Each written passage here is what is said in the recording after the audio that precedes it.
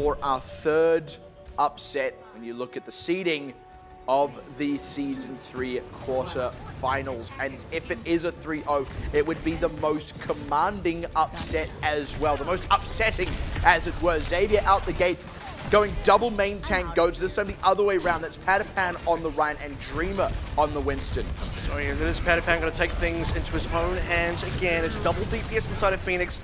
The Hammond Wrecking Ball for Melon as well. And for Xavier, need to find a way to get on this point quickly. This is a bit of a tough composition to actually run goats into. A lot of disrupt with the Doomfist and the Wrecking Ball. You've also got a lot of damage and flank pressure. There's Patapan already going down. Even as they were able to get onto the point, he was just getting chipped away at and chipped away at. Good counter trade though on Melon. They're getting some good pressure out onto the DPSs. This is where Olivier can start to rescue things. And the ticks are there. Vendetta finds Didacon. Patapan actually changed onto Tracer. Then went back to Ryan. And that was just as Didacon got picked. I think they were thinking that maybe they would have an easier run on the point. Olivier, that's an unfortunate self-death there. And with the nano boost having gone out from Ilsubi, they've got the extra damage on the point. Should be able to start closing these kills out. 2/3 will be all Xavier get on the first point. You do also see there, because the fight did go on for quite a while, 4 ultimates being charged up for PHOENiX, and I'm pretty sure Ilsubi looks like he actually used a nano boost in there as well, so that's 5 if you count that one, nearly 6 if Pixie gets in there. And for Xavier Esports, coupled with the fact that Patapan did make that slight swap and then going back on the Ryan as well, they are now significantly behind an ult charge. This is very unfortunate. One of those being the EMP as well is a real tough one to try and fight through here.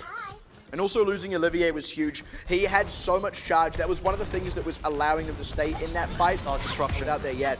Good stop though with the stun on Melon. It stops the extra layer of disruption. EMP is decent. Might just be enough still to finish off Patapan. Indeed it is. And again, it might not be Dreamer this time, but just picking on the Reinhardt is working wonders. Now they close out on Olivier.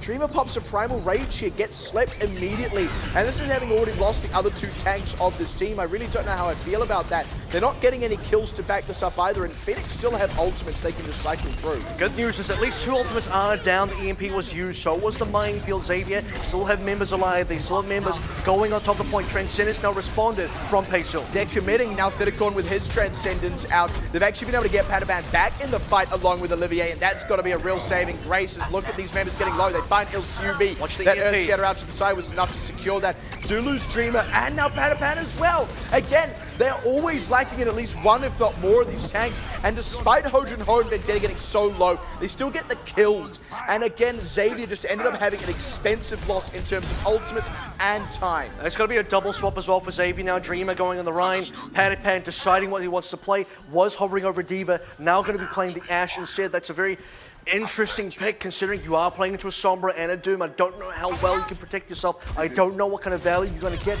as an Ashe in this composition. So things are going to be pretty tough, I think, for Xavier because they are still playing at ultimate disadvantage.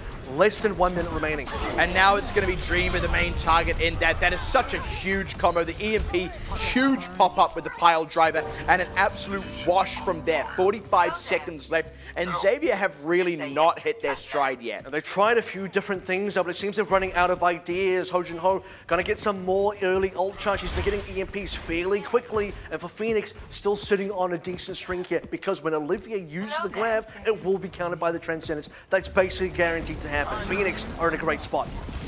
And again, the displacement from the Doomfist and then the Wrecking Ball is wreaking such havoc that they couldn't follow up on that Graviton Surge. The self-destruct to keep everybody separated. I think it is indeed over. The kills are just insurmountable there. And Xavier never had an opportunity to approach.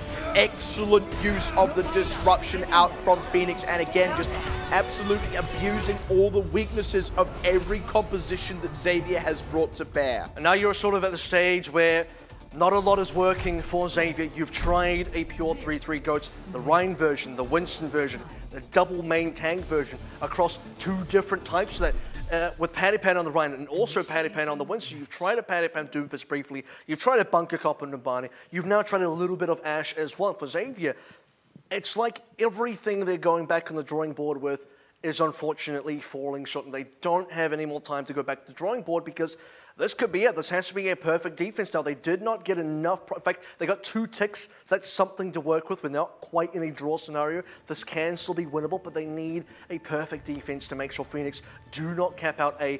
And you're also at the sort of stage where for Xavier, what else can you play? Because you've now got the DPS in there. And part of the reason I mentioned they got to go to DPS is, well, if you're not winning in the mirror, you got to try something else. But if you're also not winning in the other counters and the non-mirrors, then unfortunately there's not a lot left. I'd feel a lot more confident about their ability to full hold here as well. If they had been more consistently in the entirety of that push, and even the last map actually on Numbani, if they'd been more consistently winning fights anyway. They've not been consistently winning fights, even with a compositional advantage or just in a composition neutral situation.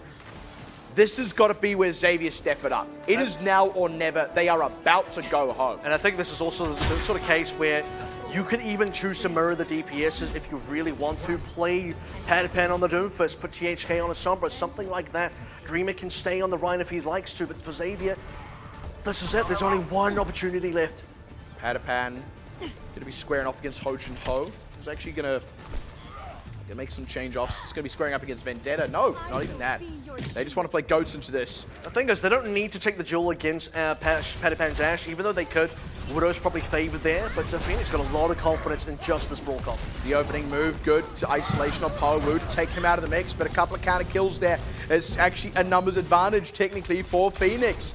And they're not getting the mileage out of the Ashe. Just getting now onto the point. These members are going down. Patapan's to get onto the ground, and that's such a dangerous position for him. Able to get some space with the coach gun, but everyone else is basically stalling for Patapan to maybe find some picks. And while they're doing that, they're exposed and they're low and they're dying. And now Patapan's dead, and that's going to be it. Xavier going to get shut out. The final they were deprived of in Season 2. The semi-final they're going to be deprived of in Season 3 here.